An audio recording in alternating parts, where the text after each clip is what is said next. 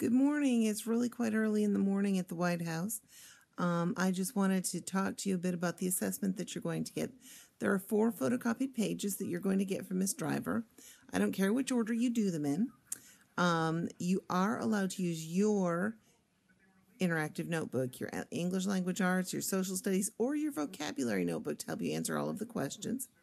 3 of the 4 pages are pretty traditional looking multiple choice questions. You can circle the correct answer. But the 4th one is a little different, and on that one you've got these postcards. There are 4 postcards. You have to identify the different themes of geography that are represented in each postcard. There's not a specific number necessarily.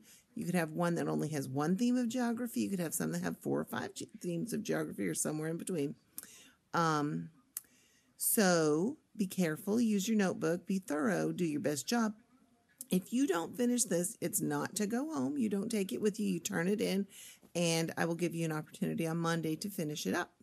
Okay? Behave. Be kind. Be willing. Be respectful. You know how to behave.